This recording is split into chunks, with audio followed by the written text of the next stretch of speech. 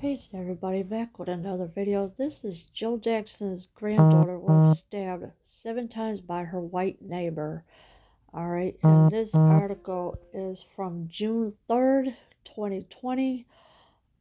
Joe Jackson's granddaughter was stabbed 7 times by her neighbor. Now, I don't know why her neighbor would do such thing like this. But there is a couple of pictures that are graphic, just to warn you, of her being cut up in that, or because of her neighbor had stabbed her. Joe Jackson's granddaughter, Yasmin Jackson, was stabbed 7 times by a white neighbor, page 6 reports. Yes, so this page 6 has reports that Joe's granddaughter, Yasmin, was stabbed 7 times by a white neighbor. On Sunday, the 25-year-old Jackson posted photos of her face and neck wounds on Instagram.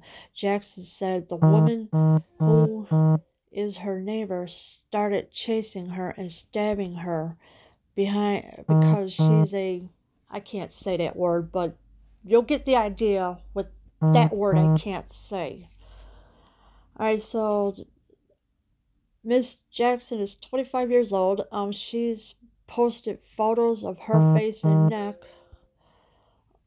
on Instagram. This is what Jackson said. The woman who is her neighbor started chasing her and stabbing her because she's a, you know what, I can't say that word, but you get the idea what men call their friends and that, but that word I can't say. Jackson, who was attacked near her Vegas apartment complex, says she couldn't move her neck and is thankful for the people who jumped to her rescue. I pray to God that if you have any kind of hatred in your heart towards black people, that you'll heal it. Jackson's caption read, "I didn't deserve this. Nobody does. Oh, and by the way, I'm still, you know what, proud to be black." Now the profanity words, I am skipping them because then you get the idea of what I mean. But I'm not gonna sit up here and say these words and then everybody's gonna come attack me and say, "Oh, you have hate in your heart." Blah, blah. No, I don't. I just refuse to say these words because I'm a Christian. And I am not going to say these words in a video, then have YouTube come after me and take my video down. No thanks.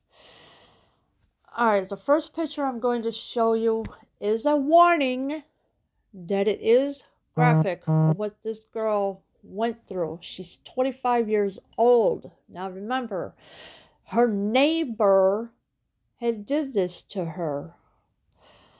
So here is what her face looked like and her neck and everything. Do a quick bypass on that.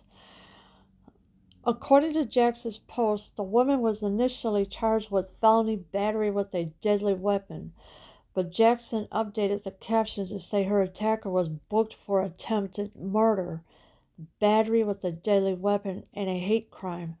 The preliminary hearing is scheduled for this month. Yeah, so the neighbor who did this has a hearing sometime this month in June. I just don't know what day, but I will keep an eye out for it, for this woman who stabbed Yasmin Jackson for no reason at all.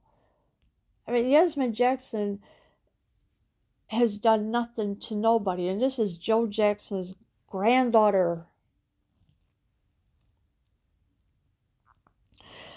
Jackson is reportedly the daughter of Giovanni Jackson, the love child of Joe Jackson and Cheryl Terrell.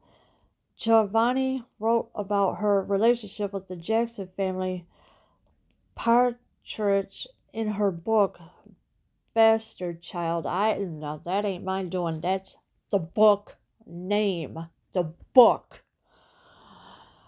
Yeah, so Jackson is reportedly the daughter of Giovanni Jackson. She's the love child of Joe Jackson and Cheryl Terrell. So that's who she is. Giovanni also posted her daughter's injuries on Instagram. My daughter has a good heart and has dedicated her time as a nurse to help others. She did not deserve this, the concerned mother wrote. Alright, so the 25-year-old, she's a nurse. So that means she works in a hospital or a nursing home, whichever one it is. Giovanni is her mother. She posted her daughter's injuries on Instagram as well. And she also says, my daughter has a good heart and has dedicated her time as a nurse to help others. So that means she could be working in the hospital, the nursing home, or she could do home health care, whichever one it is. So it all depends on which one of the three she has. Next photo I'm going to show you, just a warning, it's graphic, so viewer discretion is advised. And here is Giovanni's Instagram of posting the injuries of her daughter.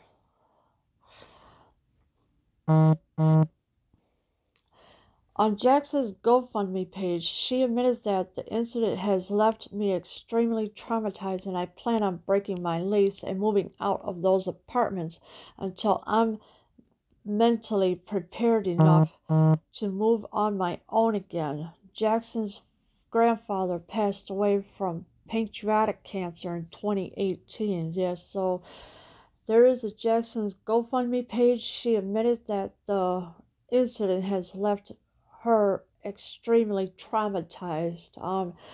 She also says, I plan on breaking my lease and moving out of those apartments until I'm mentally prepared enough to move on my own again. So she's going to move out. I don't know how long the lease is for, but she's had enough of this and she doesn't want to be hurt anymore after what her neighbor did to her.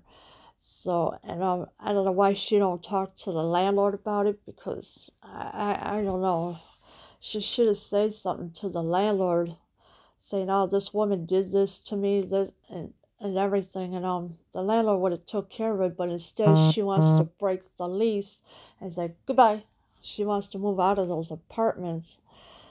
Of course, Joe Jackson, he died in 2018 from pancreatic cancer, so that is the most horrifying thing to ever happen to someone with that.